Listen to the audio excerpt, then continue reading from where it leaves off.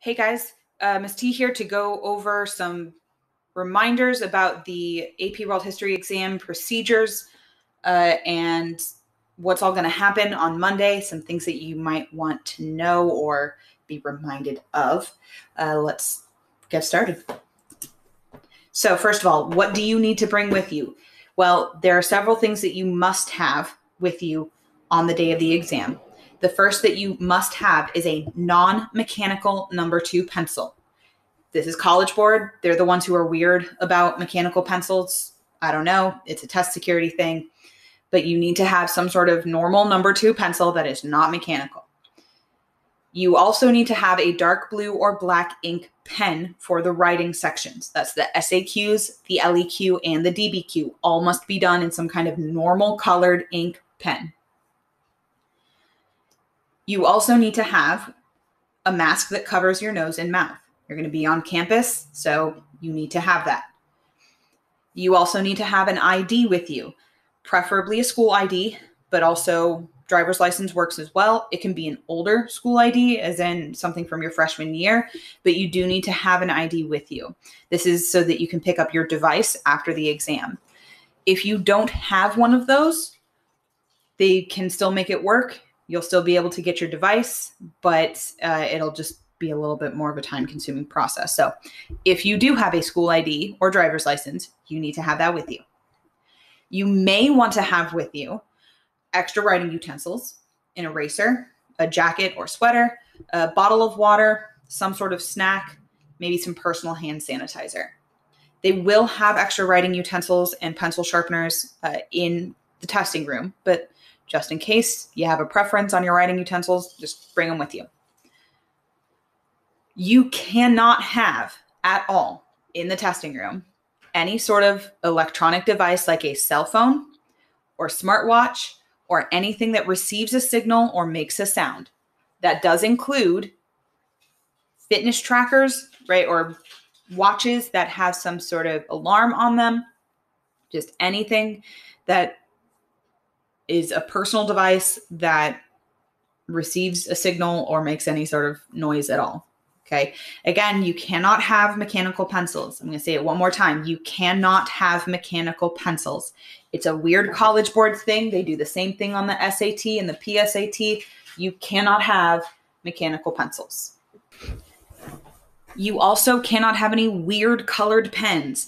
So nothing light blue or green or purple. It has to be dark blue or black ink pen.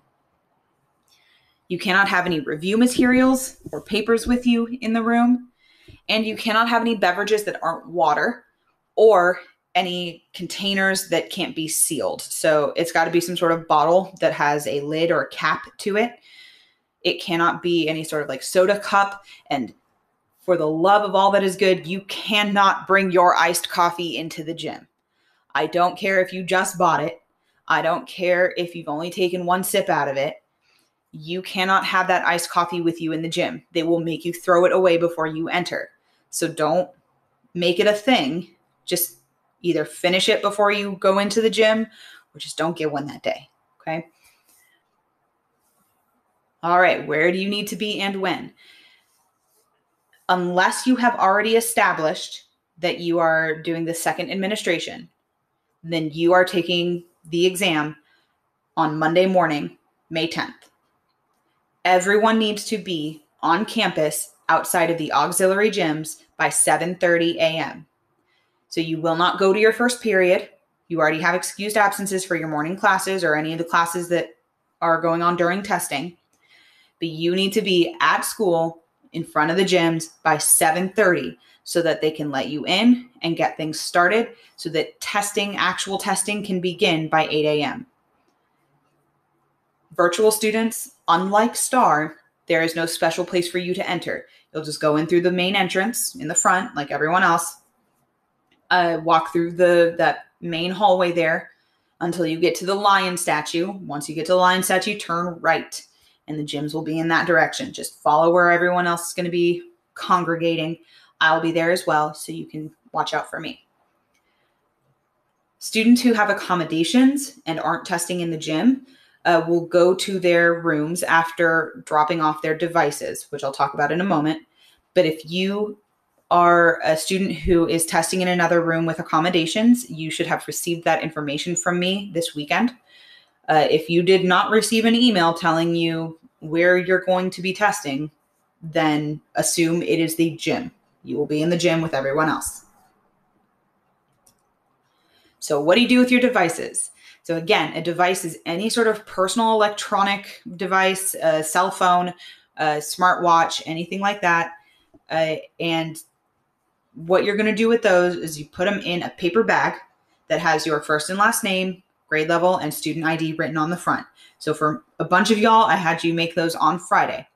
If you still have yours from Friday, then you need to bring that with you. You are responsible for that. If you gave yours to me, I have it and you can grab it from me. If you're virtual or you're absent on Friday, then you will also come see me for the paper bags. Okay. You're going to drop those bags off at the concession stand near the gym. Again, just if you're not sure what I'm talking about or where that is, just watch for where everyone else is going. Somebody will know. So you'll drop off your phone, your Apple Watch, your Fitbit, your AirPods, all of it. Just put it in the paper bag, roll it up, give it to the people at the concession stand. When testing is over, you will pick up your devices, you'll pick up your bag from the main hallway in front of the library / Miss Rose's office. So kind of over near the fishbowl over there, there will be a bunch of house secretaries with your phones waiting for you to come pick them up. You need to have an ID to pick up your phone and your devices. Ideally, again, a student ID. This is why you need to have it with you. If you don't have a student ID, there will still be a way for you to get your phone back. It will just be a little bit more involved. So just be aware of that. If you do have a student ID or driver's license, make sure that you have that with you. Any phones that aren't picked up in a timely fashion, meaning, I don't know, you get distracted between being dismissed from the gym and, going over across the cafeteria to that main hallway, and suddenly it's half an hour later and you don't have your phone back, well, then you can go get your phone from your house office. Also, if you are a student with accommodations like extended time, you will pick up your phone from your house office. Laptops in this instance are not considered devices, largely just because they can't fit in that paper bag. So if you absolutely must have your laptop with you at school on Monday, then it needs to be shut down and stored in your backpack. And once it is there, don't touch it, don't look at it, don't even think about it, right? Just shut it down, put it in your backpack, leave it be until you're done with testing. However, if you do not have to have your laptop with you at school on that day, I suggest leaving it at home. Just for this one day, leave it at home. If you don't feel comfortable handing over your devices, put them in the paper bag and picking them up later, that's okay, but you have to leave your phone somewhere else. Then, leave it at home, leave it in an athletic or instrument locker, leave it in your car, leave it with a friend who's not taking the test, someone that you trust, but it cannot be in the testing room, period. Okay? Cannot be in the testing room.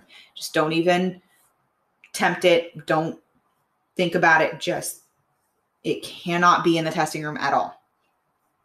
So if you don't want to drop it off at the concession stand, then find another place to put it that isn't your backpack.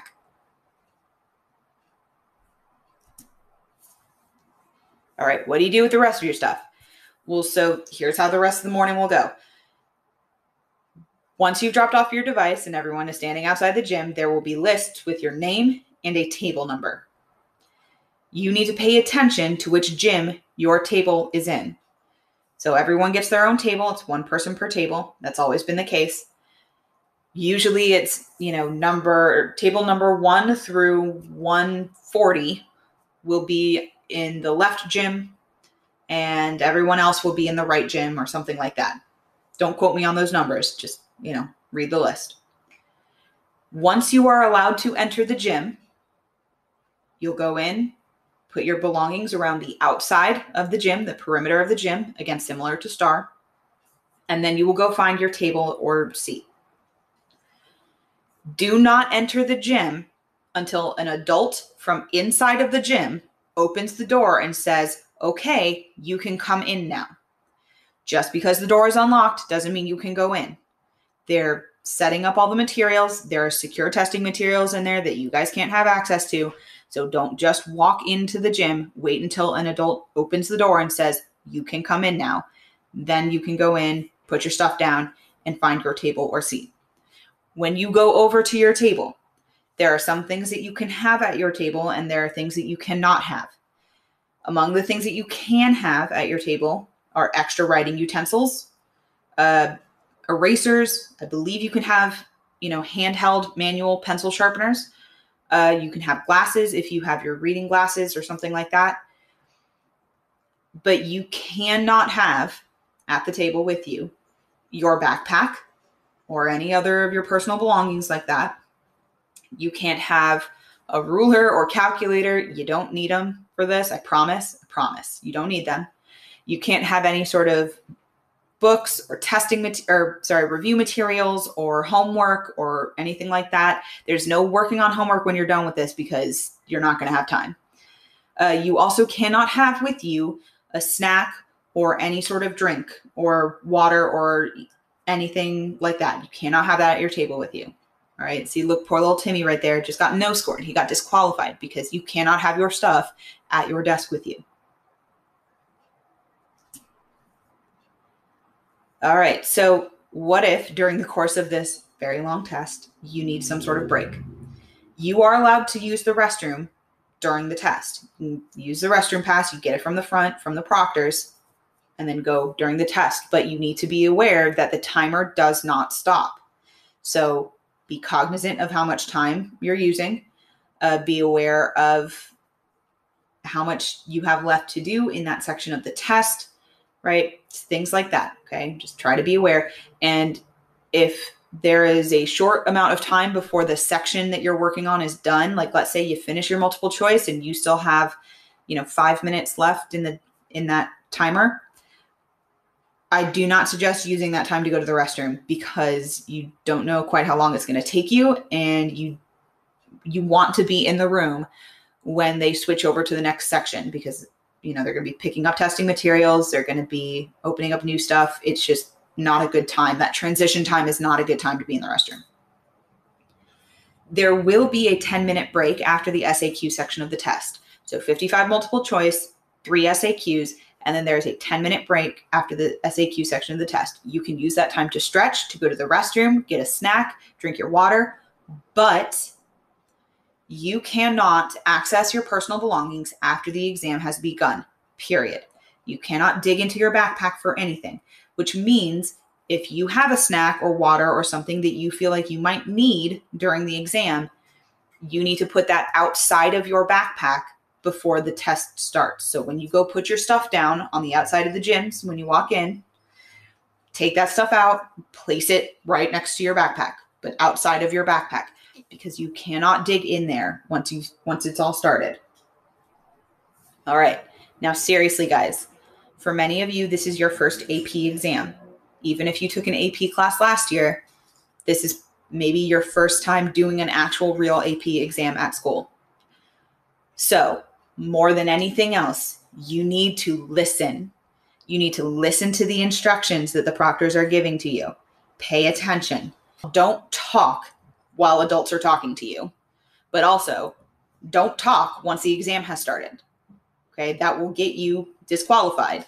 Listen to the instructions and don't touch anything until you are told to do so. Right? Don't fill anything out. Don't open up booklets. Don't open up any packaging. Some of the sections are in little shrink wrap packages. Don't open it. Don't put stickers on anything. They're going to give you some labels. They're going to give you some stickers that are used to seal up test booklets. Just don't do anything. Even if you think you know what they're going to say next, even if you think you know what the next step is going to be, don't do anything until they tell you to. But that also means you need to be listening to what they tell you to do. All right, what about when you're done? When you are done, when the time is up and all the materials have been collected, you will be dismissed by the proctors. Do not leave until they explicitly tell you you can go. I know you're going to be anxious to get out of there, but you really got to wait until they say explicitly, you are now free to go. They're going to give you some information about like which lunch you're going to be released to, what the next class is that you're expected in. Okay, but don't leave until they say you can go explicitly. You got to represent AP World History better than that. Okay, don't rush out while they're speaking. Now, if you are a face-to-face student, if you are typically on campus every day, you will be dismissed to go to whichever lunch is closest to starting. So if C lunch is most of the way over, then they will just send you to D lunch. If E lunch started 5 minutes ago, they'll send you to E lunch. So pay attention to what they tell you they're sending you to, okay? If you are sent to C or D lunch, you will likely be expected in your 5th period class once that lunch is over. Okay, being dismissed to go to lunch does not mean, okay, it's C lunch, I'm going to eat C lunch, and then I'm just going to hang out in the lunches for the rest of the time. No. When that lunch is over, you have to go to the next class, whatever that is. So if it's C or D lunch, you need to go to your 5th period class. If you are sent to E lunch, you will be expected in your 6th period class once that lunch is complete. So again, you need to pay attention to what time it is, what lunch they're sending you to, and when you are expected in class again.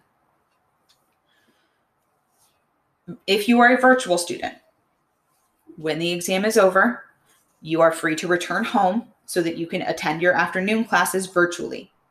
Again, just like with the face-to-face students, you need to pay attention to what class period you will next be expected in. Because if the face-to-face kids are getting released to C or D lunch and are expected in 5th period, you will also be expected in 5th period. Same with E lunch. Once that lunch is over, you are expected in 6th period virtually, right? With that said, if you are a face-to-face student and you finish the exam and an adult comes to pick you up to release you for the day, then hey, you're released for the day.